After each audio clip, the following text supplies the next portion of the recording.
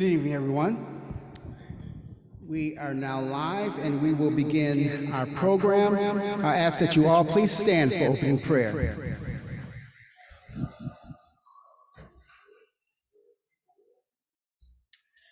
Thank you so much. Please bow your heads. Father in heaven, we thank you for the opportunity of fellowship and coming together yet again to learn education and words that you've given us. Lord, we pray that we will take these to heart and that this will be something that will be life-saving, life-transforming. Be with our speaker, Lord, as he lays words that you've given him this day. These things we ask you, holy name. Amen. You may be seated. Thank you.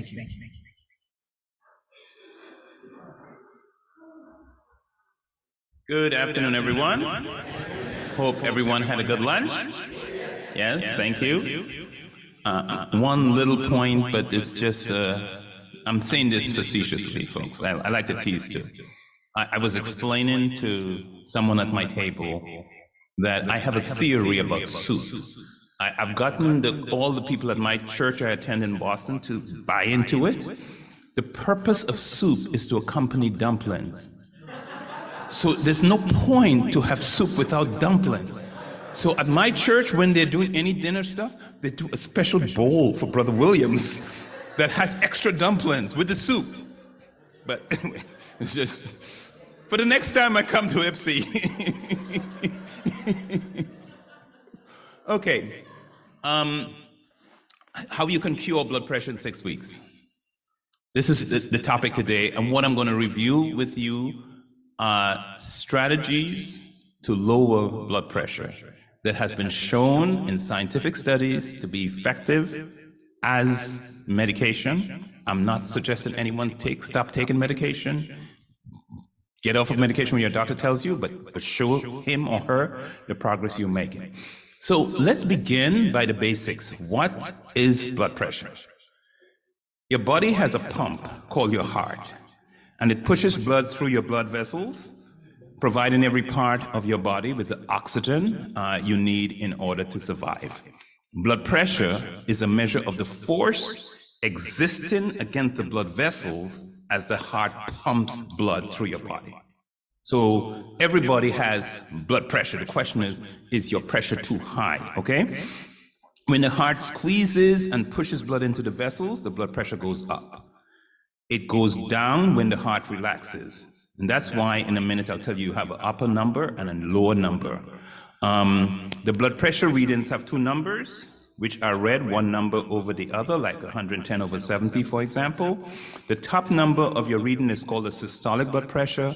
It tells you the force of the blood against the artery walls when your heart beats. So when your heart pumps and pushes the blood out, that's the top number. The bottom number is called the diastolic blood pressure. It tells you what your blood pressure is when your heart relaxes between heartbeats. The blood pressure number is particularly significant because it's capturing the minimum amount of pressure that's always there within your blood vessels. Blood pressure changes from minute to minute, so it's normal for blood pressure to change. It's affected by activity, by rest, by how you're feeling. Everyone's blood pressure goes up in situations of anger, pain, fear, or high stress. Your blood pressure probably rises when you have a shouting match with somebody, when you're giving a speech, when you're interviewing for a new job. Your blood pressure also varies over the course of the day. It is usually lower when you are getting rest or asleep. So just realize that's the nature of blood pressure. So what is hypertension? High blood pressure or hypertension is when the force of the blood pushing on the blood vessel walls is too great. If your blood pressure is too high, it means your heart has to pump harder and the force of the blood flowing through your vessels is too high. This puts your arteries, the vessels that carry the blood, under greater pressure and strain. This can cause your arteries to thicken or harden or to become weaker. After a while, high blood pressure can damage your brain, your heart, your kidneys, your eyes, among other organs, but those are some common ones. Having high blood pressure means that your blood pressure is consistently elevated above the normal range. What high blood pressure is not. High blood pressure does not mean that you are super tense. Even the calmest, most laid-back, relaxed person can have high blood pressure. So it doesn't have to do with being tense. To know whether you have it or not, you need to have your blood pressure checked regularly, ideally as part of a regular checkup. Our normal blood pressure readings can range from normal to severely elevated. Experiencing one elevated reading doesn't mean you have hypertension, especially if there was some anxiety-producing or stress-producing event that occurred. The challenge of hypertension: having hypertension increases your risk for stroke, for heart attacks, for kidney disease, and many more diseases.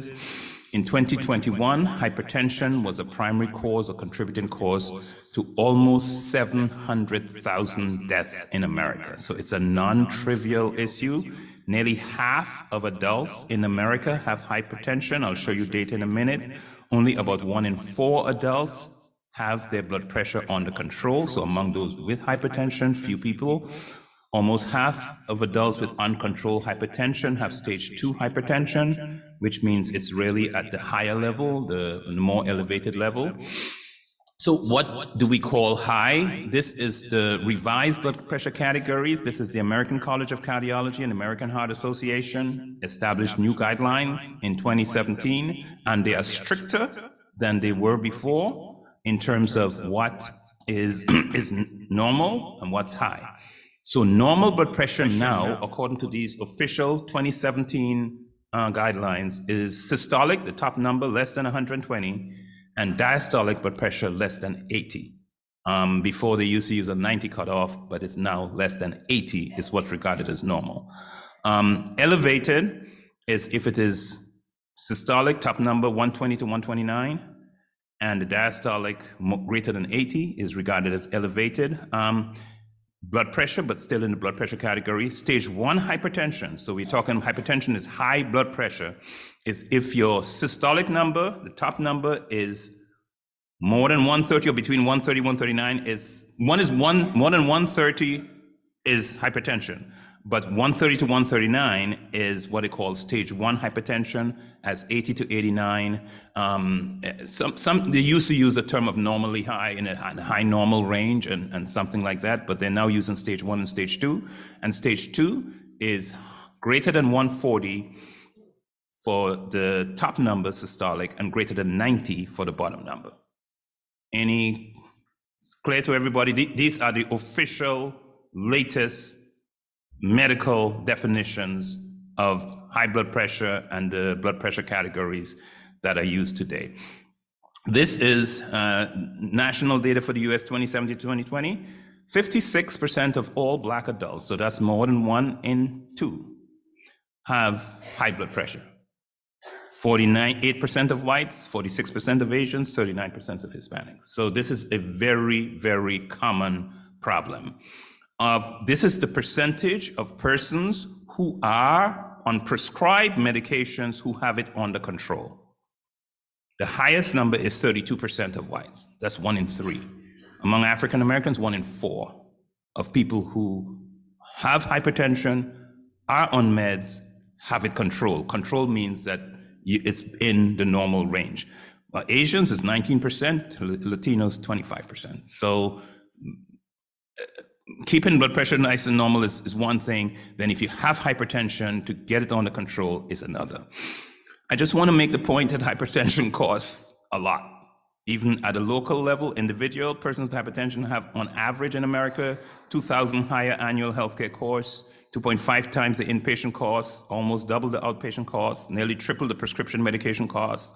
High blood pressure costs the US economy $131 billion a year. So it's a common problem that's consequential. Okay, the solution, the DASH diet. DASH stands for Dietary Approaches to Stop Hypertension. It was a study done by, I'll show you his name in a minute, that led the team, a researcher at the Harvard School of Public Health and Brigham and Women's Hospital, a Harvard-affiliated hospital. Is a diet that is recommended by the American Heart Association, American College of Cardiology. It's a diet that lowers blood pressure as much as drug treatment, regardless of one's age, sex, weight, or race. And when you cut salt intake as well, the DASH diet is more effective than blood pressure medications in controlling your blood pressure. Here is Dr. Frank Sachs. He led the team of researchers that did the study. And this is what he says. It's intriguing. The idea of the DASH diet was to look at the diets of vegetarians and other people around the world with low blood pressure and create a similar diet. So that gives you a clue to the diet right there. If they study populations around the world, in United States and in all Western countries, blood pressure increases with age. The older you get, the more your blood pressure goes up. In many traditional societies, blood pressure does not increase with age. So the increases with age is not inevitable. It's what happens in our modern industrialized societies, but other places didn't. The foods we found in populations low in blood pressure were primarily fruits, vegetables, fish, nuts, and whole grains. They ate very little meat, sugar-containing beverages, and desserts. So it gives you a clue to where they're going, because that's what has been shown. Not these were not studies, but just looking at normal populations which have not been touched by civilization, who have low blood pressure, and blood pressure does not increase with age. This is the diets they have found. So the trick was, can they create a diet like that for the average American? So this is the DASH diet: whole grains, vegetables, legumes, peas and beans, fruit.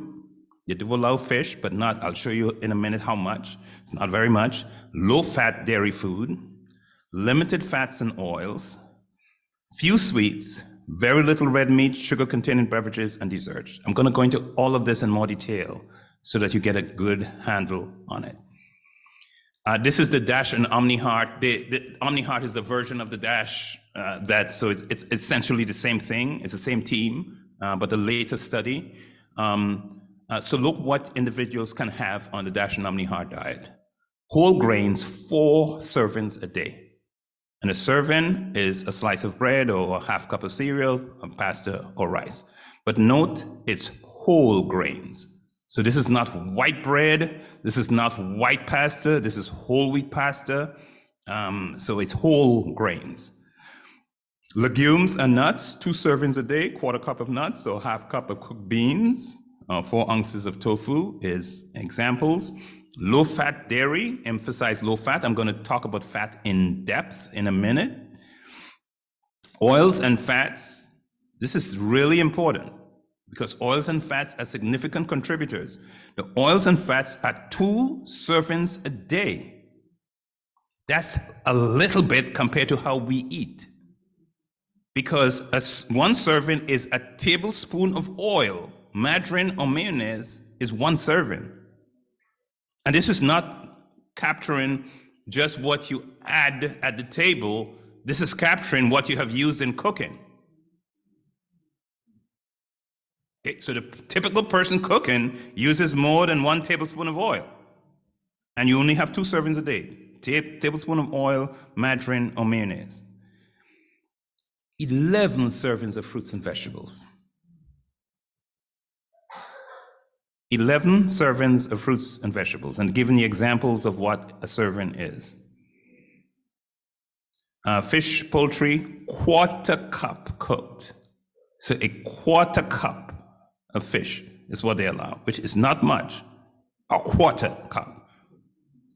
Dessert, 2 servings a day, but a teaspoon of sugar is 1 of the servings. So if you put a teaspoon in your tea or something, that's a serving of sugar or dessert, or 1 small cookie. So really, what your diet really is a diet heavily of fruits and vegetables, foods as they naturally come from nature, and whole grains and legumes and nuts, because the low-fat dairy is just 2 servings, not very much. Note that a serving of low-fat dairy is half a cup of milk. A cup is 8 ounces. So do you see what I'm saying? You are really eating a diet heavily of whole grains, legumes and nuts and vegetables.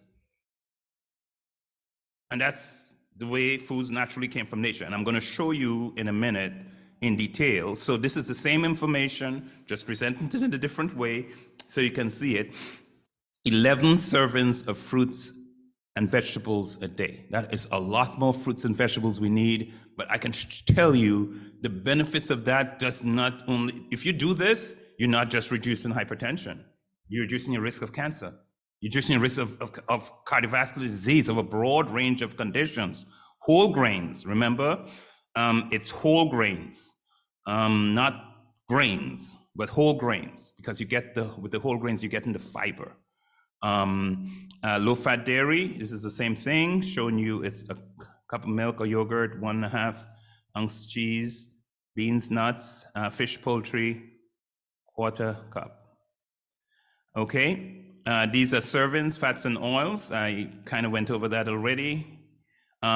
This is the OmniHeart. They just threw this in. It's not necessary, but they just to make people feel that they can really do this. They throw in what they call a wild card. So you can say you can have 1 serving a day of like 1 extra slice of bread, or 20 calories worth of fish or poultry, whole grains, sweet. Basically, this is not necessary, but they threw it in so that people feel they can splurge a little bit. So it's okay. This is the data from one of the studies done with it. This is in 6 weeks. There's a 15-point reduction in blood pressure for someone on the DASH diet with also a low sodium, a 15-point reduction in 6 weeks. If your doctor gets you to have a 15-point reduction in your blood pressure in 6 weeks, that is amazing. And this is the findings from a study, New England Journal of Medicine, one of the top 2 medical journals in the country. So these are well-published, these are well-documented scientific facts. That's why the American College of Cardiology, American Heart Association supports this. This is showing you the actual changes over time from one of the studies. This is the blood pressure changes in 6 weeks. A systolic blood pressure down 8 points overall. For persons at stage 1 hypertension, it was down 13 points on average. For persons with pre-hypertension, it was down 7 points. So you could just see the difference. Overall, 4 points, but with stage 1 hypertension, 6 points, pre-hypertension, 4 points. And look, the reductions in, this is shown for persons whose cholesterol overall was 12 points, but those whose cholesterol was high, 20 points reduction. So just showing you this thing is really working and across multiple subgroups. Let me talk a little bit about the importance of fruits and vegetables and why it is so important and why it is so effective in reducing blood pressure. And that's why you see the diet is heavily fruits and vegetables. The secret of the sodium-potassium ratio. This is the way to think of it. There's a civil war taking place at the level of every cell of your body. And this war is between sodium and potassium. When sodium is winning, the cells retain water, which pushes your blood pressure up. When potassium is winning, so when there's more sodium than potassium, that's what happens. When there's more potassium than sodium, the body gets rid of sodium and water, and this reduces blood pressure. So what you want to keep blood pressure nice and low is to have more potassium than sodium in your body, in your diet. And do you know what? Every food that God has created has more potassium than sodium. But I'm going to show you what happens when we refine the food. Food processing and preservation reduces potassium and dramatically increases sodium. In their natural form, all fruits and vegetables are low sodium foods. Naturally, they have more potassium than sodium. They have a higher K, sodium to potassium ratio, that keeps blood pressure low. Once foods are changed to other forms, sodium is dramatically increased, potassium is decreased, the reversal of the sodium-potassium ratio takes place. And I'm going to show you that with several examples. Look at an apple. You see 152 milligrams of potassium, 1 milligram of sodium. 150 to 1 is the ratio. A slice of apple pie, potassium is down. Look what has happened to the sodium. Do you see? Completely reverse the ratio. So you would see the apple will keep your blood pressure nice and low. Apple pie will do the opposite. Cabbage, 233 milligrams of potassium, 20 of sodium, 12 to 1 is a potassium to sodium ratio. Sauerkraut, potassium reduced, look at the sodium increase, 747. And this is true for every food. I have some more foods to show you. Cucumber, a lot more potassium than sodium. Pickles, look what happened. Potassium is actually increased, but look at the sodium, goes from 6 to 1,400. Completely changed the ratio. Kidney beans, cooked kidney beans, 340 milligrams of potassium, 3 milligrams of sodium. Kidney beans in a can. Sodium reduced somewhat, potassium reduced somewhat, sodium dramatically increased. This is important. Everything in a can. Everything in a can has higher sodium. Sodium is added in preservation of food. So anything in a can, there are ways, we will talk about what you can do about that. One thing you can do is if you're taking beans in a can, rinse the beans off from the brine and whatever liquid they are in. That will reduce some of the sodium that has been added. Yes, question.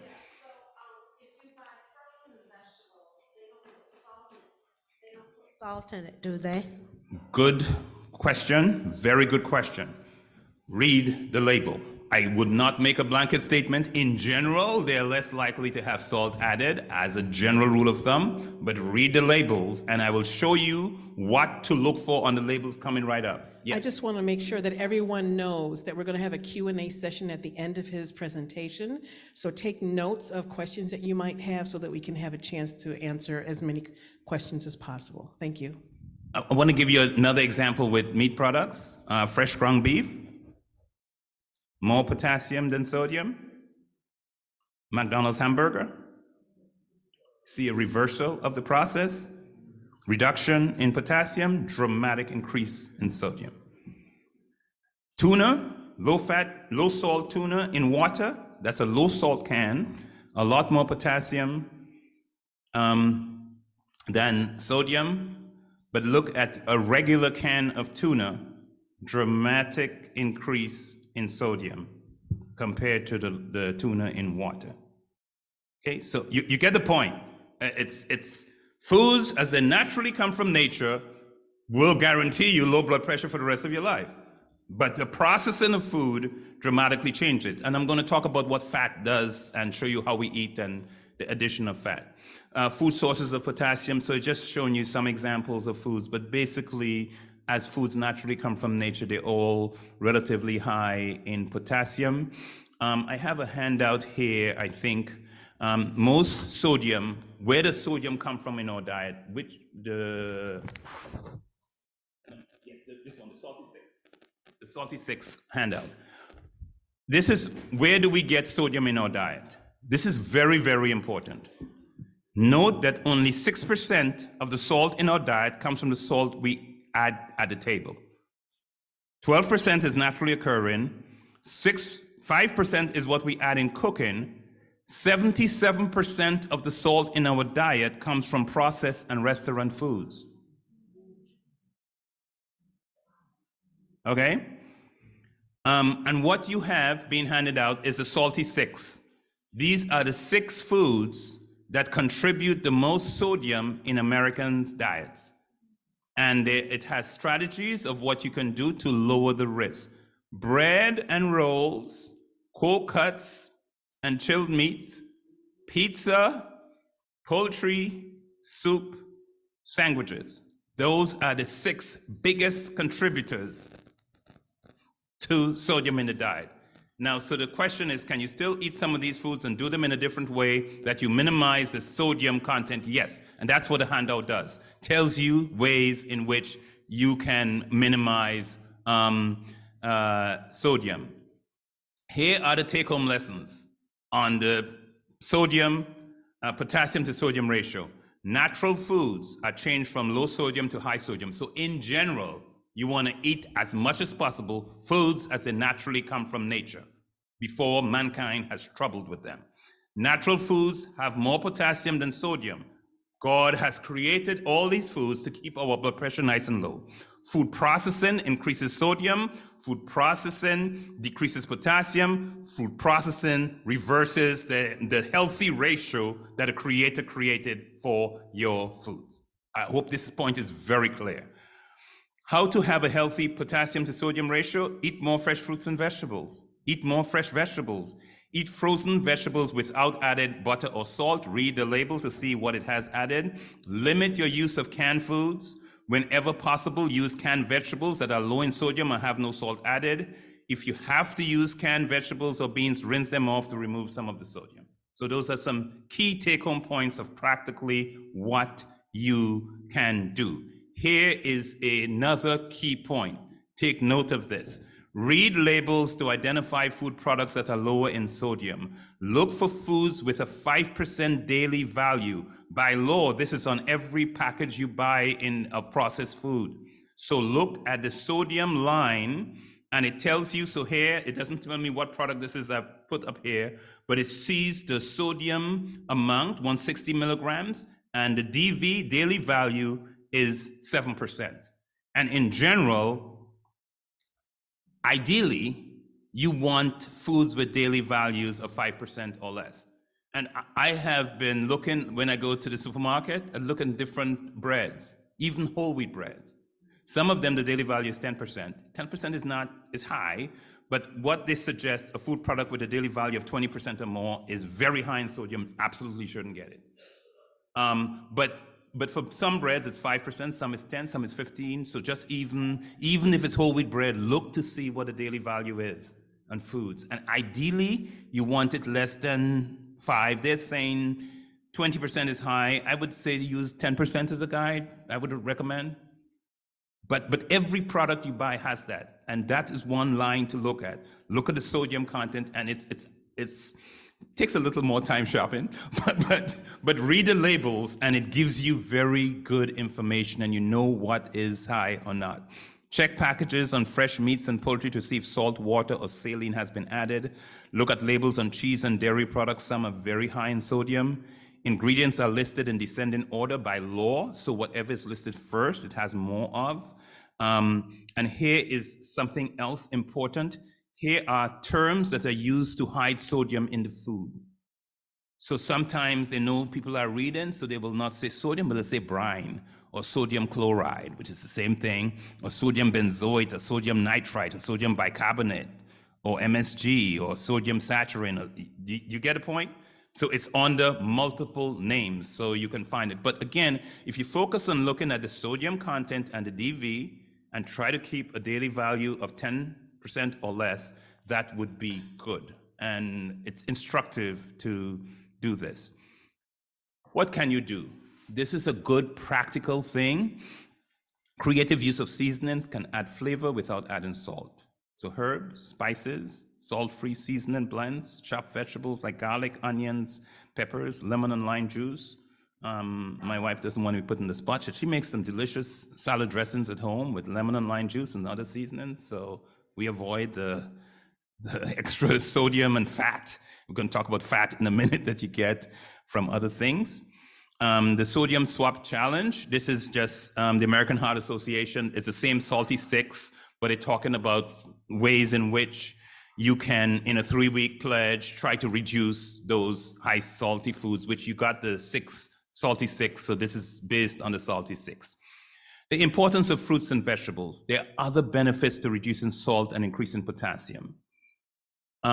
This is a study done in the US. Higher sodium diet associated with increased mortality. So it's not just blood pressure. If your diet is high in sodium, your risk of death is increased. Higher potassium intake associated with lower overall mortality. Again, because eating more fruits and vegetables, that's healthier for you.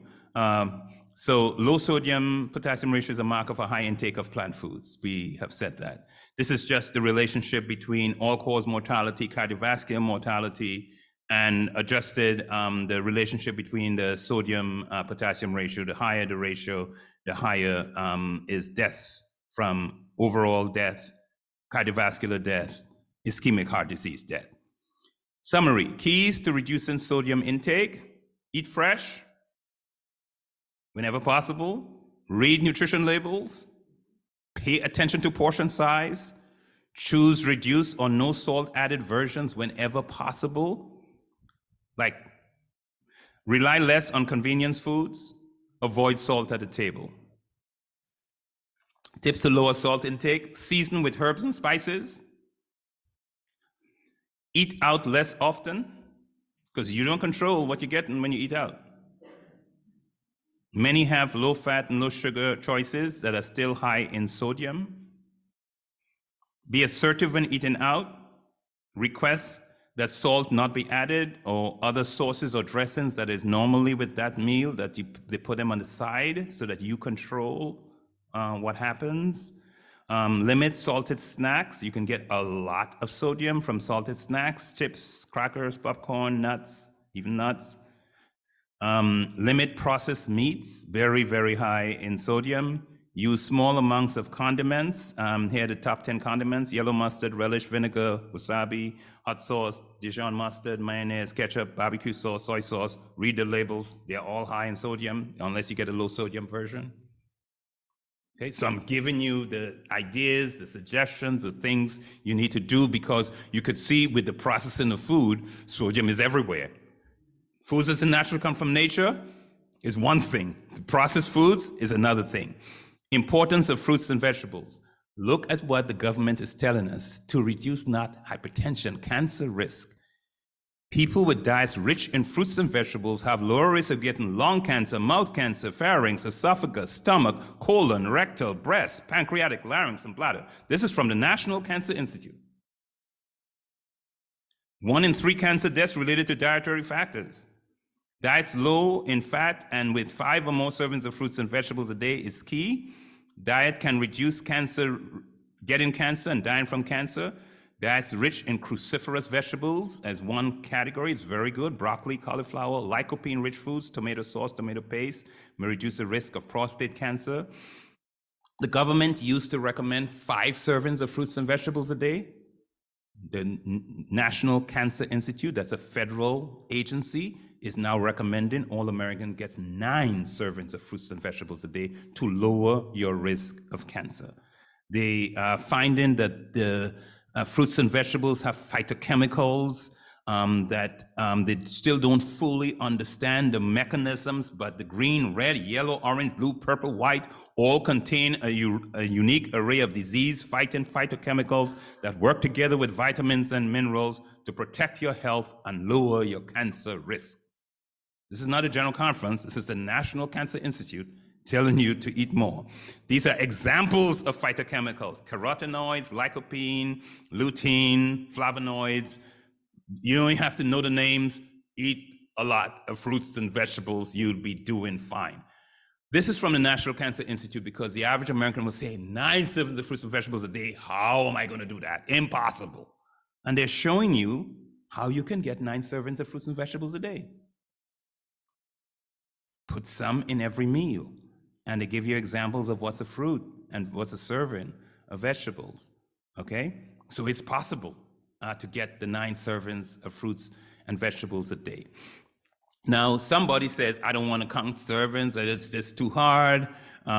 So fill half of your plate with fruits and vegetables. Shrink your use of unhealthy carbohydrates, focus on whole grains. Dramatically reduce visible fats, cut back on salt, limited added sugar, and we can hand out the other handout now. This is from the government, United States government, saying every time you sit down to eat, you want to reduce your risk of cancer? Every time you sit down to eat, half of your plate should be fruits and vegetables. That's what you don't want to count? Look, it's half your plate fruits and vegetables. And then grains, protein, dairy, that's choosemyplate.gov. What I'm handing out is a healthy eating plate. Researchers at my school, the Harvard School of Public Health, the Department of Nutrition, said they don't like the government plate. So instead, they are recommending, because you see the government plate says grains. They're saying whole grains. You don't want grains, you want whole grains.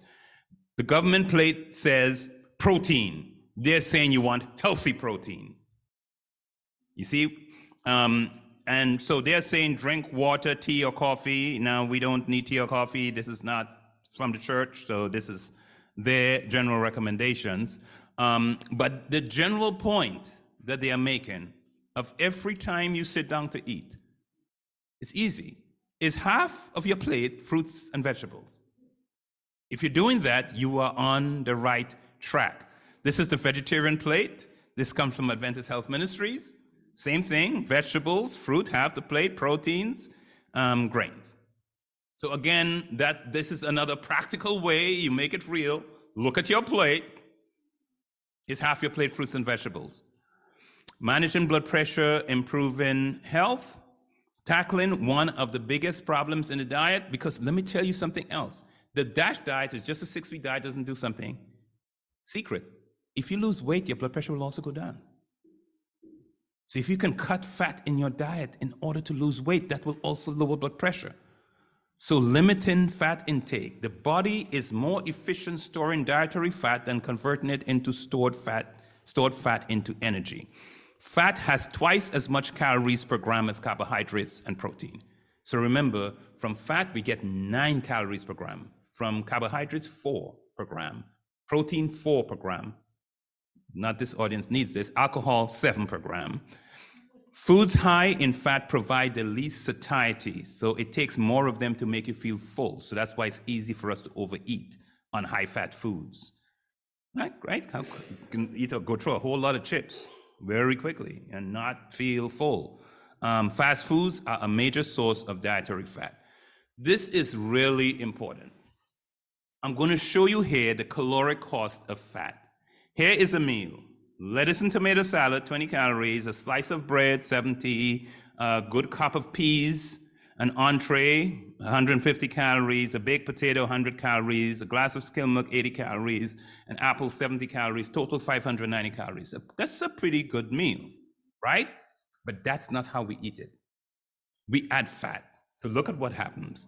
To the salad, we add salad dressing. A tablespoon of salad dressing is 100 calories. We add some margarine to the bread. We add some margarine or gravy to the beans. We add some gravy to the entree. We add some margarine or sour cream to the potato. We use a cup of whole milk instead of skim milk. We use a slice of apple pie. Look what we've done. We've gone from 590 calories to 1,330. Okay, but focus on look at the things that have been added, and if you eliminate these or use low-fat options, you are dramatically not changing the food. It's not the food that's the problem, it's what we add into the food. Because you can have the food and just look at what you're adding. That's where the problem comes in. And this will help you lose weight, but this is also going to help you with your blood pressure as well. But this is key. Summary, keys to lowering blood pressure: good nutrition, low salt, high potassium, low fat. Regular exercise is also important, reduces peripheral resistance. The studies show the benefit without even regular exercise, but God wants us to exercise, and exercise will help you to do that. Losing weight will also help you. Avoid smoking. Estrogen found in some birth control pills raises blood pressure, not every pill, but read the labels. Avoid alcohol. Managing stress. Remember, blood pressure changes with our emotions.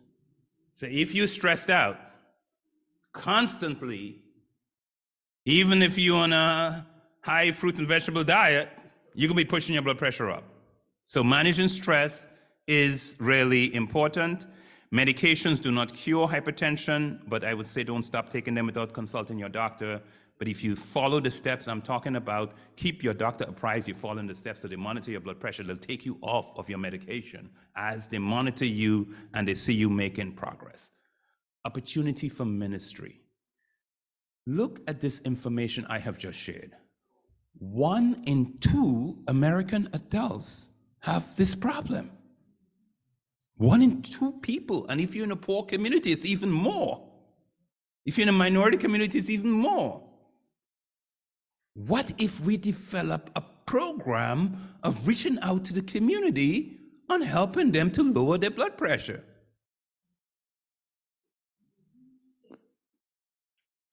The World Health Organization asked the question, why treat illness and send people back to live them in the same conditions that made them sick in the first place?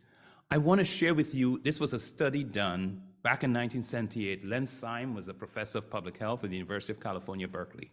But it shows what is possible, and he didn't even do what we are doing. But he just focused on stress reduction in a low-income population, and just reducing stress had a huge impact. Look at what he did. 244 low-income hypertensive patients, 80% of them African-American. What he did, the study, he randomized 1/3 of them to get routine care. Go to your doctor, get your blood pressure medication, sent on your way home. The second group, health education group, came to a class once a week, a health professional like me, talked to them about blood pressure and why it was important.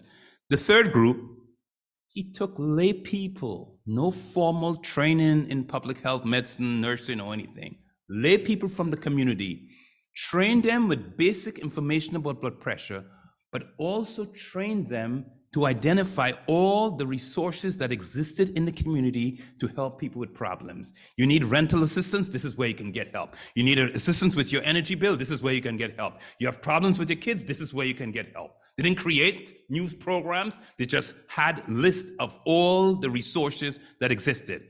And what did the outreach group do? They made home visits. They went to the homes of these patients, talk to them about blood pressure, but as necessary, refer them to job opportunities, to where they can get help with financial problems, and to solve the problems in their lives. 7 months later, they studied the 3 groups.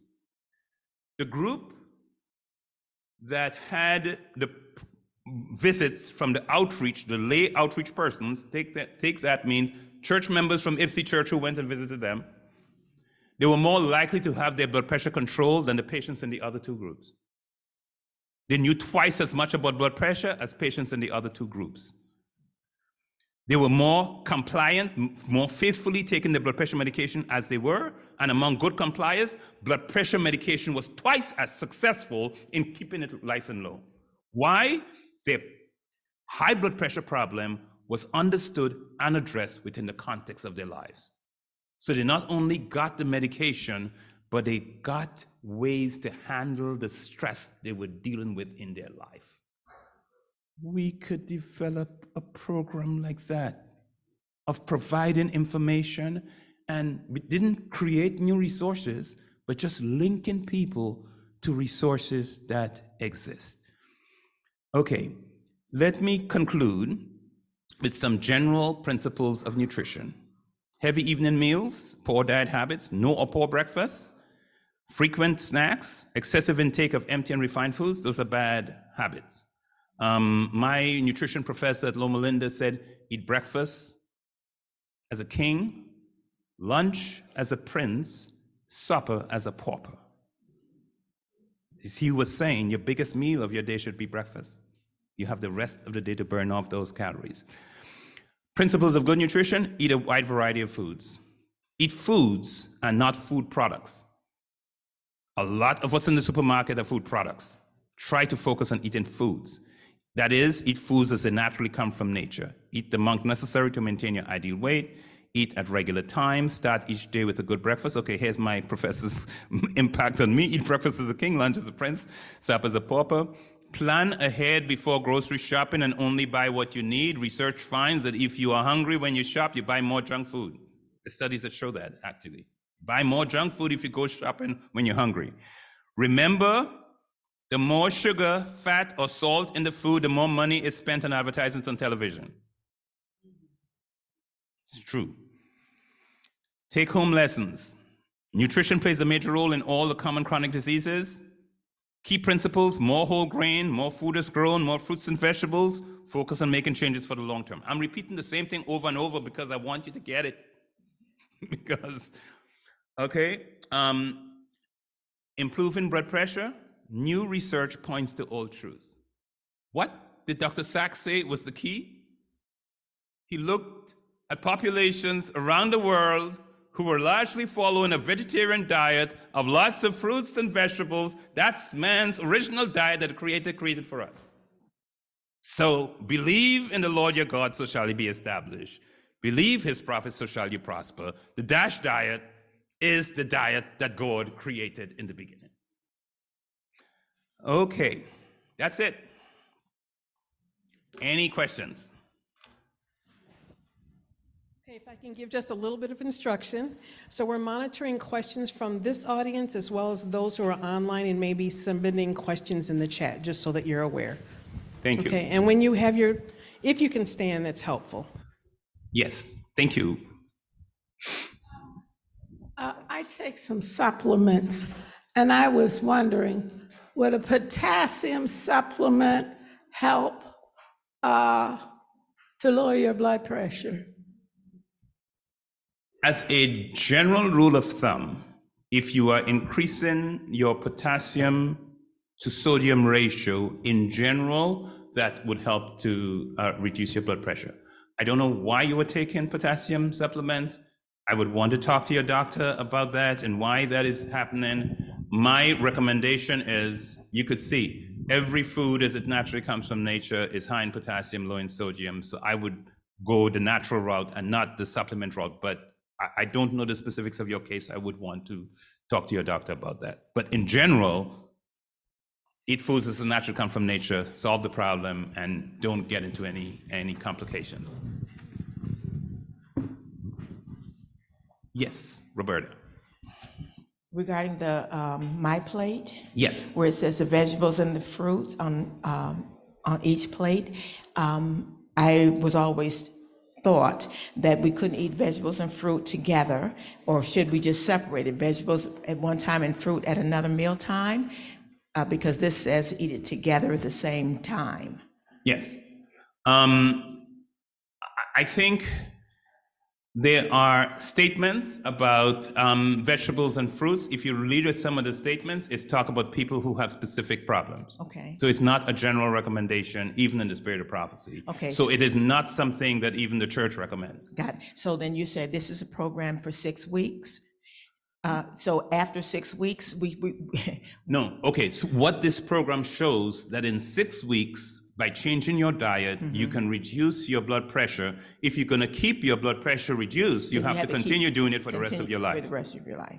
But it shows that the results are evident just in 6 weeks. You can see that. And my last one, I'm not trying to trick you into Oh, no, three questions. that's fine. Okay, so if you're taking this low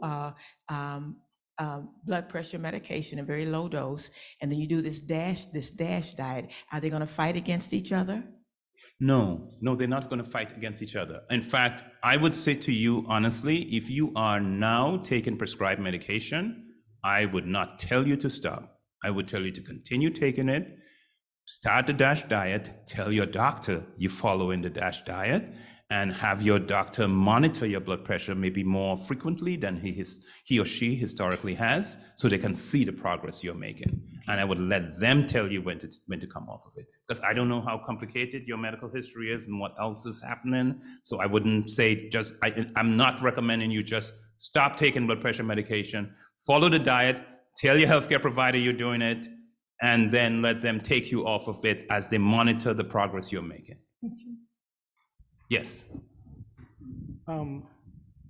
We've always been taught from really young that we need a certain amount of protein in our diet. Now, if we were to follow what you're advising, it seems as though we'll have to significantly cut down the protein in our diet, or are we going to cut down the protein in our diet if we follow the elimination of some of these processed, some of these meats as well? And in addition to that, are we compounding an issue if we start to use like meat alternatives? Because some of our plant-based products that are heavily processed and with lots of salt too. So what's the alternative for us, and do we have anything to fear? Good question, really good question. To be honest with you, from a nutritional point of view, we do not have a protein problem in the industrialized world. There is not a lack of protein problem. It doesn't exist. Everybody's getting adequate protein. If you eat the fruits from the plant world that are high in protein are your beans and nuts. Legumes, beans, peas, beans, nuts are high protein foods. So that for a typical vegetarian, there is no problem of protein intake. The problem in our contemporary society are eating too much protein because a lot of the foods that we think of as high protein foods have more fat than protein, so we're getting a lot of fat plus the protein. But there is no protein crisis in the world. So if you follow this, there is no protein crisis, absolutely. Because you get these foods, all foods have a little protein. The high protein foods are your nuts and legumes, and those are there. They provide adequate proteins. The point you are making, though, about the vegetarian substitute products, the same rule that I applied needs to apply to them. And honestly, I have not rigorously, it's a good thing. I'm going to look at it. I will go, next time I go to the supermarket, I'm going to look at all of the Morningstar brands. My supermarket has a lot of them, and look to see what is their salt intake. My guess is that they have high salt added, but I haven't checked. So the rule that I'm giving you, apply it to everything. And again, I would not say we should never use them. I think they are most helpful. We don't need them for protein. We do not need them for protein. What they are good for is convenience. That you can quickly put something in a microwave and a minute later, you have something to eat. That's it. The convenience is what they offer us. We do not need them for protein. So it's convenience. So I would say the same rule I applied to all other products. Look at the labels there as well, and look at the sodium content. But it's a very good question. Yes. And then in front. First of all, I want to say how much I appreciate this presentation.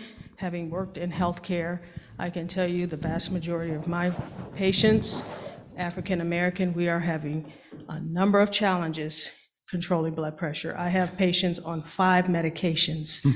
And unfortunately, they live in facilities where they have no control over their meals. So they have to eat what's before them. So one initiative we're doing at a practice that I'm working at is try to collaborate with their food service department to put no salt or no added salt or low salt diets out there, because we are finding they immediately, not only high blood pressure, next problem is the kidney function. Sure. Absolutely. The other thing I would say is we do tend to be a little more liberal with our patients over 60 with higher blood pressures. I think right now JNC 8 guidelines are around 150/90 if you don't have kidney problems or heart issues, because what we find if we lower it too much, when they stand up, they get dizzy, and we're seeing a lot of falls with lower blood pressure. So that's something you might want to collaborate with your physician on. But we do tend to allow for a little more liberal, higher numbers for some of our elderly patients, because they don't drink a lot of water. They're dehydrated most of the time. They're on numerous medications, and we just see them falling all the time because their blood pressures are right around 120 or 115, which looks great for a person who's had a heart attack. But for an 85-year-old grandma who doesn't drink a lot of water, she stands up, she's dizzy, and next thing you know, she goes boom. Let's get grandma drinking water, but. Yeah, you follow me. Yes. So, that's something you can collaborate with your physician about. Yes. Thank you. It's a good point. But and your point is real, but one way to get them is to get people hydrated and to minimize that problem. I think Opal, who worked as a current intensive care nurse, wanted to jump in on this. I think you covered it well. I was just going to say, with orthostatic blood pressure, which occurs many times, you see it with the elderly, and you covered it pretty much. Many times it could be due to dehydration as well, and not the problem with it. So hydration is key for, especially the elderly, but it's key for all of us. Most of us don't get enough water. So that's one of the 8 laws of health. Is adequate hydration? Yes. I have a comment from the chat. If following the DASH diet to lower blood pressure, shouldn't one also include 30 to 40 minutes of daily exercise to complement this goal? I think this is an important point that should be made, especially related to resistance and aerobic activity. I completely, totally agree.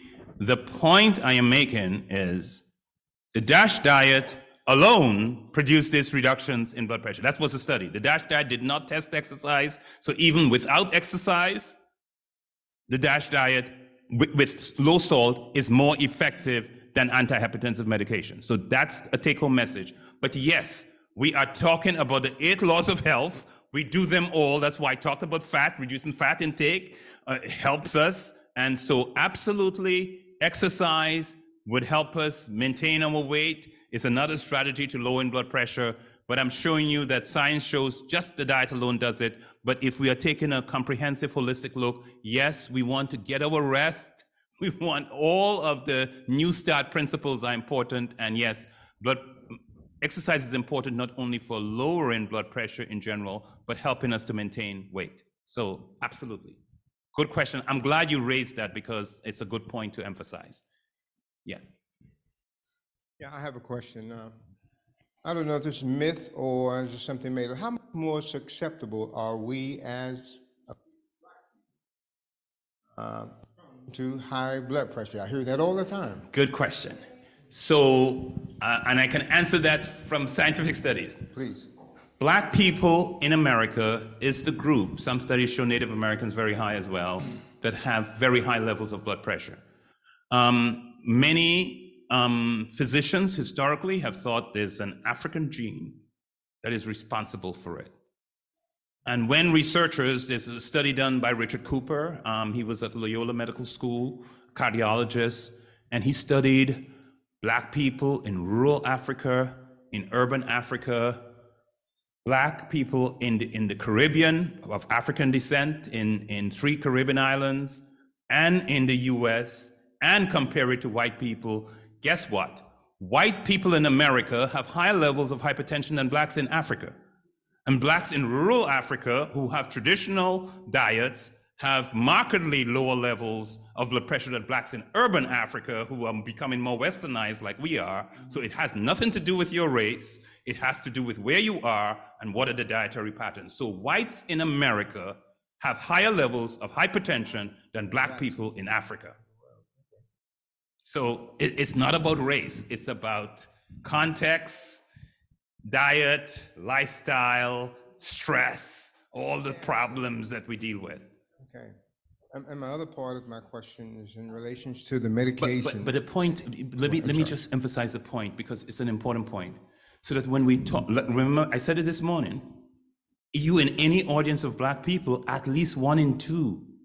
So when we deal with a hypertension problem, it's more common in Blacks in America. Yes. So when we think of the communities we serve and we are most connected to, if we focus a program on hypertension, you are reaching 1 in 2 people. So that stat, which is not genetic, is an important one for us to keep in mind as we think of programming. Yes. Yeah. And I was all going to say, economically, I guess, in the past, Blacks' susceptibility to high blood pressure, possibly because of economics, could contribute to that because of the food we had to buy. Yes. And the other last question I have is in regards to the medications that are put at, that are given to us in regards to those who have high blood pressure. The statins, the metformins, and all these things which supposedly raise or do whatever they're supposed to do, such as statins. I have no idea what they do, but you see the common medication push that high blood pressure normally. And these are the things the doctors will say, you got to take this, you got to do this. And one of the other factors you made earlier today is that we as Black men are very, very leery or skeptical about taking so many different medicines. There is, I'll tell you 2 things that your question reminds me of. There is some studies, not all of them, but there's studies that have found, in general, with increasing socioeconomic status, yes, you have better health. So college educated have better health of almost any health problem. There have been some studies that find among African American men, positive relationship. The highest blood pressure is among the highest educated, which we think reflects the stress they're under, including the stress of discrimination. Yes. So you had meant another point there.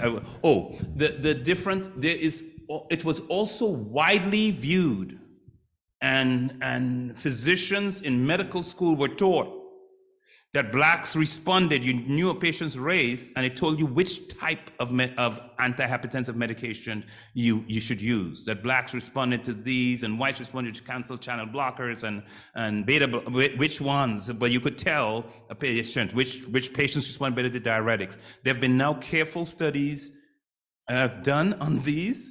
Blacks and whites have for most of the antihypertensive medications, 88% of blacks and whites respond exactly the same way. So there's the widely held view that race is a good predictor of which type of medication to use is not supported by the latest science that have looked at different medications in blacks and whites and so on. But the key, I think, is take these protective, healthy strategies, let your provider know you're doing them, and let them reduce your blood pressure medication. They might begin by reducing and then ultimately eliminating if you make progress, if you're keeping your blood pressure nice and low. But, Forbes. Thank you, David. It's good to be in the house of the Lord, and especially the things that I've been through in the last 5 years. High blood pressure has been my problem, and so bad that I'm on blood pressure medicine and back and forth because of the 8 laws of health and the stress of being a bus driver. They require a higher level of controlled blood pressure and those kind of occupations. So with that, I have learned how to adjust back and forth and trying to get back into the 10 laws of health. I understand that there's 8 laws of health that we're mostly common to, but my question is, what is the other 2, and how will that relate to us as lay people and Christians? What are the other 2 laws that you're talking about? I'm not sure what you're referring to, Fred. According to Ellen G. White, there are 2 more laws. Which are? I forgot the names, and that's why I'm asking a question. I'm not sure. Can anyone help me on that? I do not know. Say it again. Benevolence and gratitude. Yes. Oh, yeah. Okay. There are scientific studies that show if you're more kind, if you're more gratitude, it improves your health. If you just there's studies now in managing stress and improving mental health that will just have you keep, and these are not religious people, keep a gratitude journal. Every day, write down 5 things you're thankful for. If you just do that every day, it improves your mental health. So, yes, that men will praise the Lord for his goodness and for his wonderful works to the children of men. So being thankful for what we have is a health-enhancing strategy. So yes, and being kind to others, yes. Absolutely. No, I'm just saying, I think this is an outstanding topic, particularly for African Americans and for men. Yes. And, for me, again, I spent 10 years in cardiac surgery, so I've seen all the ill effects, and what you're saying is absolutely correct. There really isn't any major differences. We all respond pretty much the same way. Yes. And what I want to say also is, particularly with pressure, I think that it's very important for us as a people to know more about options. Now, the diets, this will reduce our risk. Mm-hmm. But for those who may have been taking too long to get to this point, a lot of times we are uninformed of various things that will benefit us. For example, we have the highest rates of amputations. Mm-hmm. Because they don't tell us what our options are. Mm-hmm. They basically say, well, just cut it off. Mm-hmm. Where everyone else, they'll give you options. So I'm just saying the bottom line is that we have to be informed. We have to be, we have to really make a concerted effort. This is the information age. there's no reason why we're not getting the necessary information. I'm glad you mentioned that. I think it is so true in so many cases. The cases you exampled of Blacks going into healthcare. I served on the Unequal Treatment Report Committee, released in 2003 from the National Academy of Medicine. Across virtually every therapeutic intervention, Blacks receive poorer quality care. I have just collaborated with some colleagues at Henry Ford and the University of Michigan Department of Gynecology, and we are proposing to do the largest study ever done of fibroids in Black and white women in the United States. Most Black women get fibroids by the age of 40. And the typical approach is to remove the uterus in Black women, and where other options are offered to white women. So so I'm just saying it's another example, and I only thought of it because I've thought a lot about fibroids in the last 4 months. I've been working on this proposal with these colleagues. Hopefully we get funded to do it. That would really shed light on how we can address the issue of fibroids much better, because it's another area of dramatic Black-white differences in what the provider offers the women. But yes, it's across many areas of medicine. I have Kathy Shaw says, hello, David. Her question has to do with using beets or beet powder for the lowering of blood pressure. Can you comment? I honestly know of no evidence that I don't know of any evidence of using beets specifically to lower blood pressure. I think beets is a healthy food. So in the context of other healthy foods, I think it's a good thing to use. I am not aware, which doesn't mean it doesn't exist. I don't know everything, but when I don't know, I don't know. I do not know. I think I saw Sister Barbara at the back. Hi, Sister Barbara. Oh, okay. My friend here is first. Okay. Okay, all right, Sister Barbara. I just wanted to mention that sodium, we talk about sodium quite a bit, but there's different phases in sodium. It's a compilation on how it's done that makes a difference. And we need, as with the 8 laws of health, need to do a little more research on what type of sodium we should use in our foods if we're going to add above what nature has already given us. Okay, good point. I had a list of the many different terms that sodium is used on in the food. I agree with you, there are different forms, but I would want to emphasize, folks, the take-home point is read that label and look to see the percentage. I don't care what form it is. If it's higher than 10, I think it's too high for maintaining blood pressure nice and low.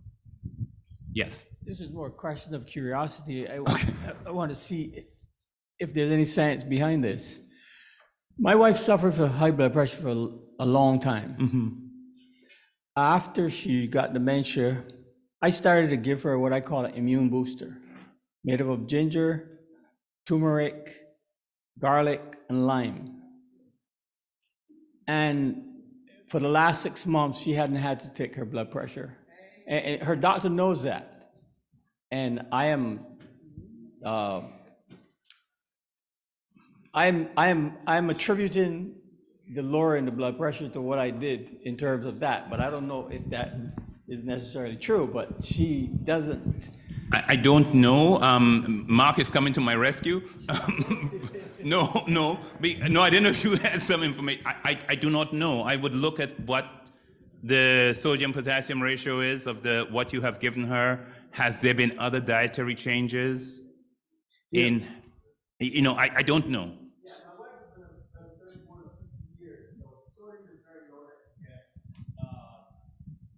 I don't put salt in anything. Yes, so it could be his wife has been a vegetarian and the salt she gets, so he hasn't put any extra salt. So I don't know if this is giving her a high potassium dose, for example. I don't know.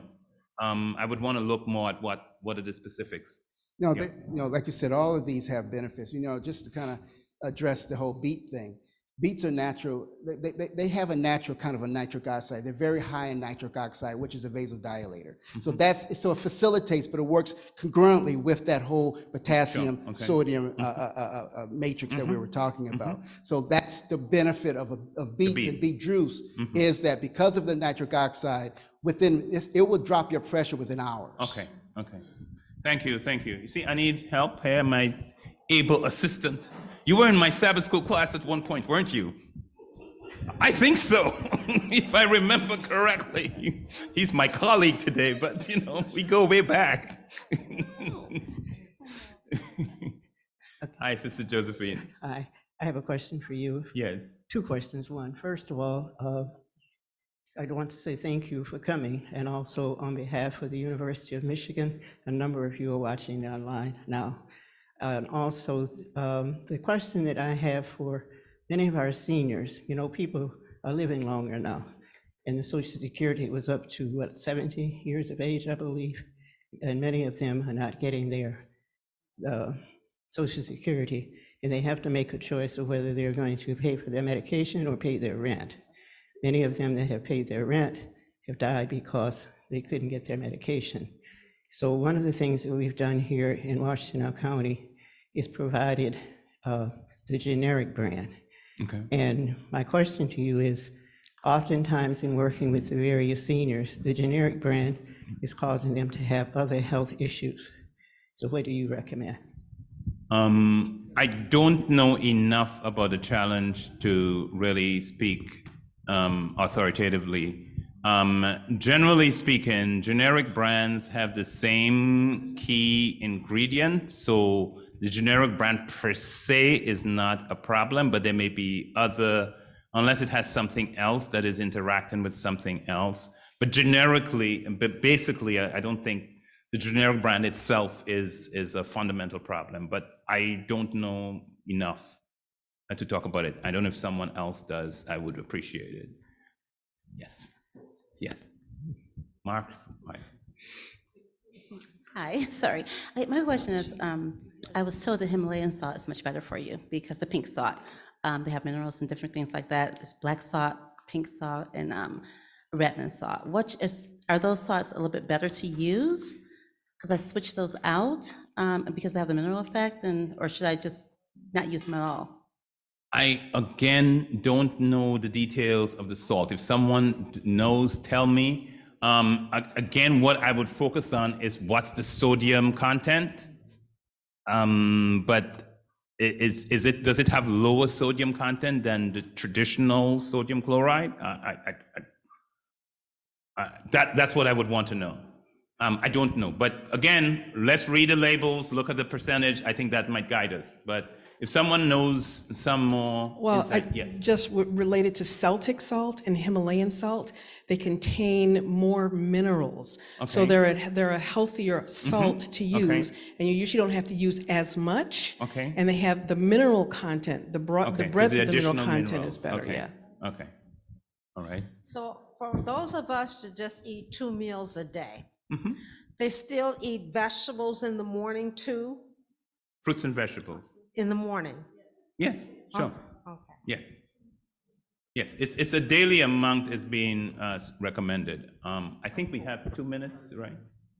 Yes. Yes, Pam. Welcome home, David. Thank you. Couple of questions. Are you familiar with Dr. Stephen Gundry? Yes. So I'm not very familiar with all the details of his work, but I know who, yes. Well, he's growing in popularity secularly to the extent that a lot of persons who don't profess any belief in anything are subscribing to what he proposes, and he takes the good things about eating more fruits and vegetables to a higher level. Two things that he mentions that I just want to get your take on, are specifically related to fruit. He says that we should eat more green bananas because the yellow ones are like a sugar bomb and they would send our blood pressure in orbit. He also says that for some of the fruits that we would eat, like the difference in apples, he said the Honeycrisp apple has more sugar than the green apple. So I'm just wondering your take on it. It's not that he's saying these aren't good. He's saying choose better because of the consequences of choosing other. So, but he's also selling a product, right? I've watched one of his videos, and he's selling a product that has these things that he got from here and there, and got this in this product. To be honest with you, I think the points he's making, there may be some element of truth to them, but honestly, I honestly think they are at the margins for most people. This is the take-home point. Eat a wide variety of fruits and vegetables. Don't eat the same fruits and you have these two fruits and you eat exactly the same thing every day. The more you can spread it out, and even the variety of apples and grapes and pears and so on, because they do vary. He is correct.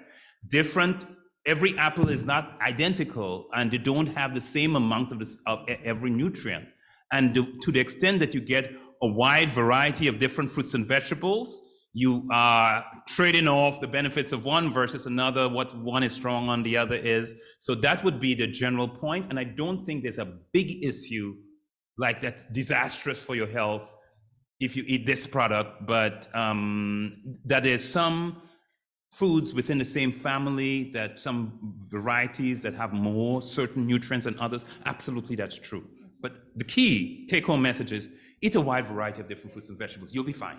That's a perfect point on which we can end. Yes. I want to thank you because we actually have a hard stop right now because of the technology that we need to do in preparation for the 4 o'clock presentation. So I want to thank you, Dr. Williams, for your presentation and your information. At Ypsi, everybody calls me Brother David. Right, okay, Brother David. Brother David. Yeah, after we drop this stuff, foot it across, ground is level, we drop all this stuff. Okay. Thank you. So for everyone, you want to stand up and stretch. We actually have out in the lobby, if there's a gallon jug of water and cups, and there's some fruit if you want to take it. Obviously, we don't want you to eat it inside the sanctuary, but if you want to just kind of get your